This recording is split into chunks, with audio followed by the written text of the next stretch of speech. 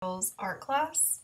We are going to go over how to download a font in Adobe Illustrator, or AI. So what I'm going to do first is I'm going to minimize this and go to Google, and I'm going to type in free fonts. This first one that pops up is 1001 free fonts. I've used this one lots of times for my students. I've never had any issues, and it does ask you to donate if you would like to donate to the designer, which is nice. You of course don't have to. So when you first open it, you have up at the top where you can search for fonts. You can also search categories, and down here you have all of these categories. So like here it does have horror, but you could also even type in Halloween and you will get fonts that are probably similar to horror, but more specific to Halloween. So you can type in anything that you want, or just search these here. I'm going to go to rounded, and I'm going to pick one of these guys for my headers in the resume project. I think I'm going to do this one here. So I'm going to click download, and you see that it's downloading here. I'm going to click this little arrow and click show in folder. Now it downloads as a zip folder, so I'm going to double click it. And what they usually include in these folders are the licenses for the text and like some promotional posters. So this one right here, it says .ttf. Most of them are TTF, like that's the file type, and it'll say over here that it is the font file. I'm going to double click that and it's going to bring up everything that I'm about to download in this file. So it has the alphabet in lowercase, which some of these are kind of weird. I don't know that I'd actually end up using it. But the uppercase, it still looks kind of weird. But it also has numbers and all of the punctuation. So you want to double check that because not all of them have uppercase and lowercase, and not all of them have numbers and or punctuation. So you want to go ahead and check that. I'm going to download it just for this demonstration. I'm probably not going to use this one. But I'm going to go ahead and click install. It says that it is installing and it should be installed now. So I'm going to go ahead and X out of there, X out of that. I'm going to minimize this so I can go back to it. Oh, you need to remember the file name. So if you need to write it down, make sure that you remember that file name so that you can find it. I'm going to go back to Adobe Illustrator, and I'm going to select, oh, this is one big, okay, I'm going to go to the type tool, and I'm going to highlight this text here, and then I'm going to come over here under properties. Because I have this type selected, the properties that are showing up are for the text that I have selected. So I'm going to go under character, and I'm going to search for that font. I already forgot what it's called. It starts with an O, so I'm going to scroll down to the O's.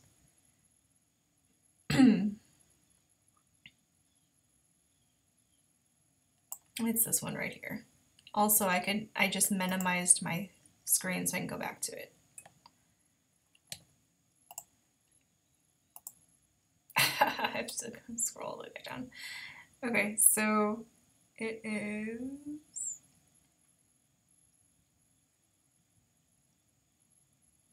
pass it up right here.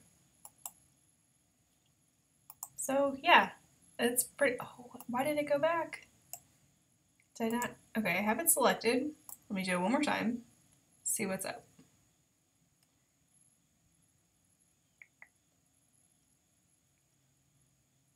Oh, something weird is happening.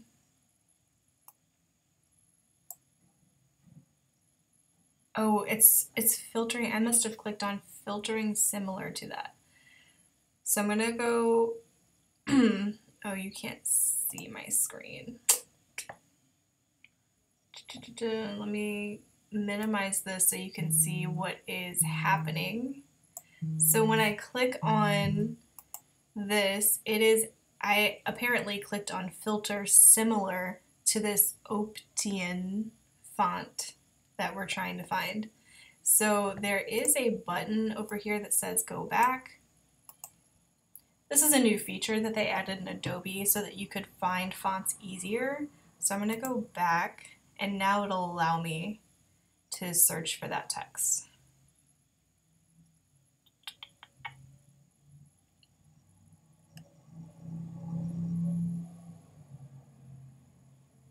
Right here. So I'm going to click that. There we go. Now our font is that text. So yeah, if you're looking for something similar to something, there's filters in here to allow you to find it. You can also click Find More. You can find fonts in Adobe. Also, what I've been pointing out to people is that if you see a number in a font, like this one says 15, that means that when you click on it, you've got 15 different options for how to modify that specific font. Some of them, like the one that I downloaded, most of the time when you download it, it's only going to have the one, but this one has 91. Most of them only have like 3 or 4, but that is crazy. It has 91 different variations of that font. Okay, well, I'm going to stick with this one. If you want to change the color, you're going to highlight it, double click on the fill tool, change it to any color you'd like, and then over here you can change the tints and shades of that color. I'm going to do a nice blue. And then you've changed the color. If I wanted to put a box behind it, I'm going to click on the rectangle tool and do my box. I want my box to be a different color. So while my box is selected, my square is selected, I'm going to click on, let's do a complementary color scheme. Do a nice light orange. And then, of course, I want to be able to see my text. So I'm going to come over here to layers. It looks like 2 pieces of paper layered on top of each other. And when I hover over it, it says layers. So I'm going to click that. And the reason I can't see my text is because this layer, oh, and if you can't see this, if this is what it looks like, it's because everything you're doing is on one layer. You have to click this little arrow. And this rectangle is literally sitting on top of my type. So I need to grab the rectangle, click, hold it down, and drag it down to the bottom. And now my font is on top of my rectangle. So without getting too much into layers, that's pretty basic.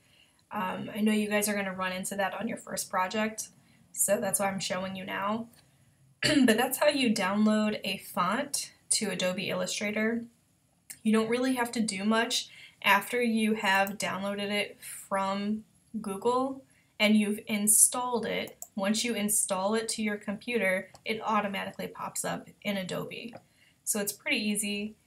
And for this project that we're doing, you need to be able to use the type tool, at least one shape, and a neutral color. At least one neutral color. All right, I'll see you guys later.